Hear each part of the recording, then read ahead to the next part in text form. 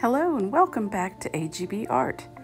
Today I'm going to show you how to dip wine glass stems into acrylic paint to make some really neat looking designs for gifts. If you enjoy this video, please press the thumbs up and subscribe to my channel. I'm really enjoying dipping wine glasses into acrylic paint and making these super cool designs both on the top and on the bottom of the glass. These are going to make some really nice gifts for people. What you'll need are wine glasses, which you can get at your local thrift store or at the dollar store. You'll also need some canvases. These are 5x5s. You take the wine glass and you'll need to rub off the oils from people touching it. So you just use alcohol and paper towels. Now for my paints, I'm using Valspar pre-mixed white in semi-gloss finish for the base. And then I'm also using colored tube paints, which you can buy at your local Michael's, your Hobby Lobby, your Joann's, online. Lowe's has paint samples for about $5. This is a mist tint that only cost me $1. All of my paints are mixed with American Floetrol and water.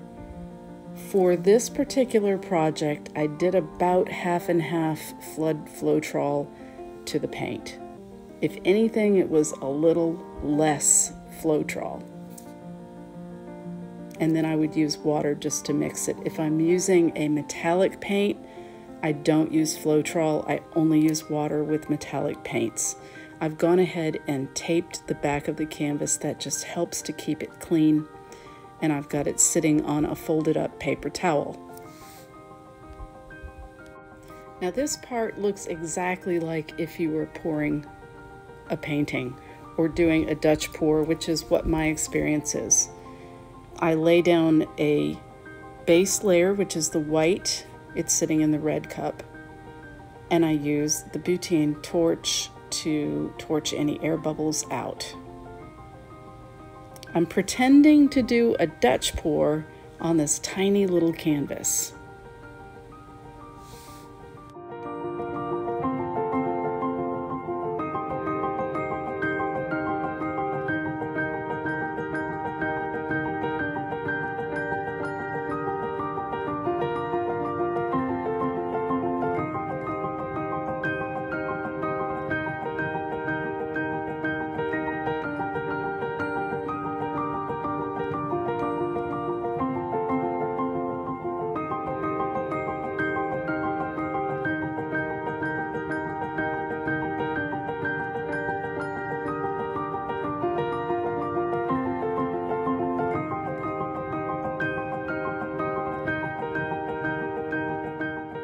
I highly recommend that you have gloves handy, a whole pile of them, because you'll need a separate pair of gloves for each glass that you do.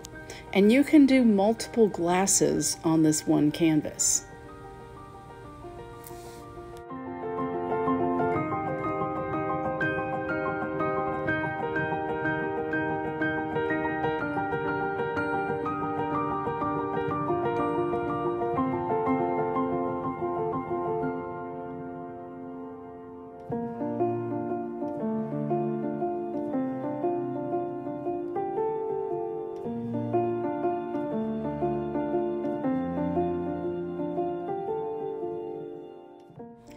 This part of the project I call Piddle and Fiddle, because all I'm doing is laying colors down, spreading them, and trying to get cells out of them. I really don't have any design that I'm working on, and for this particular little canvas I'm going to add a black cell activator that I made up. It actually did not create any cells. I was very disappointed. But I wanted to mention it because I didn't discuss it at the beginning of the video. It basically is Amsterdam black dioxide paint with Floetrol and water, 2 parts Floetrol, 1 part paint, a little bit of water, and maybe 8 drops of Minwax wood conditioner.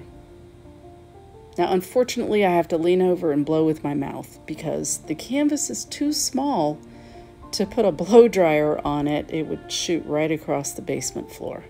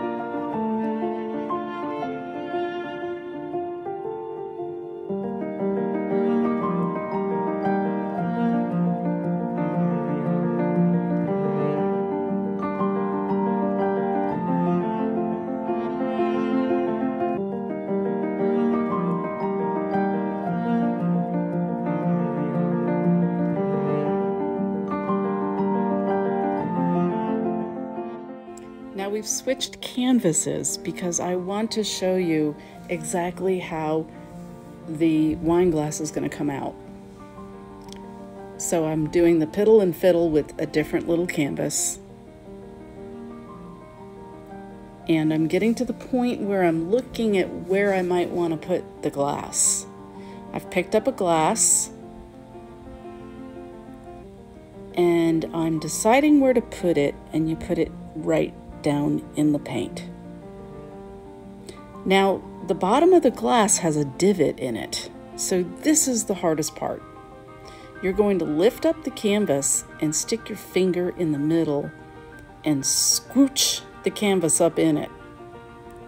You might even hear a little sound when it happens. And then quickly pick up the glass, and there's the painting on the bottom. Unfortunately, I can't show you what you would see if you were drinking the wine. Not right now anyway, but later on you'll see it. Now I'm going to add some more base paint to the hole in the paint I created. I will continue to do the piddle and fiddle, or fiddle and piddle, because I'm going to make a second glass. So here I'm just adding colors to it.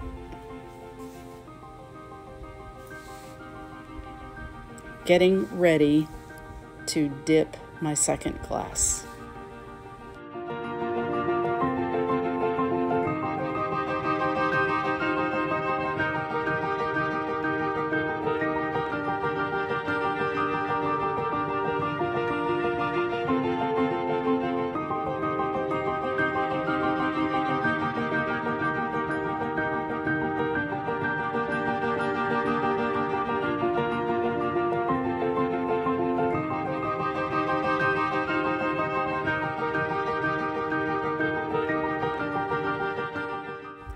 You can't see what I'm seeing, but that Valspar paint is creating some incredible cells in the painting. And so in just a moment, I'm going to be adding some more on top, and I will use the side of that skewer stick and just basically swipe it across. In that swiping, I'm going to get some more cells.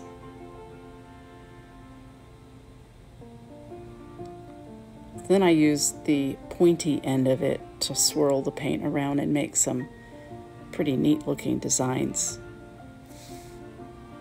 Okay, I'm ready for glass number 2. Stick it down, maybe push it down a little hard. No twisting. Pick up the canvas and use your hand underneath to push the canvas up into where the bottom of the glass is kind of concave.